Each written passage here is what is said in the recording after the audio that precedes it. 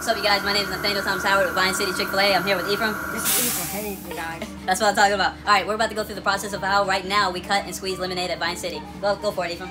So as you can see, Ephraim, he has to come all the way back here, grab a box of lemons, and as he grabs a box of lemons, he has to go all the way to the lemonade station for us to cut it. And as you can tell, we're taking multiple steps, way more than necessary. And once Ephraim gets to the sink, we're now able to open up the box and pour it in. Well, this is just for now at Vine City Chick-fil-A. We're about to show you the lean way.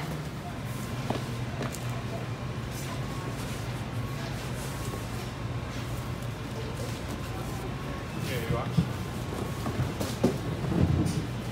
So as you can see, now instead of walking it all the way from down there and then bringing the lemons up here, all we do is just grab the lemon box here, pour it in here, right at the lemonade station. This is the lean method. Vine City Chick-fil-A. Thank you for watching.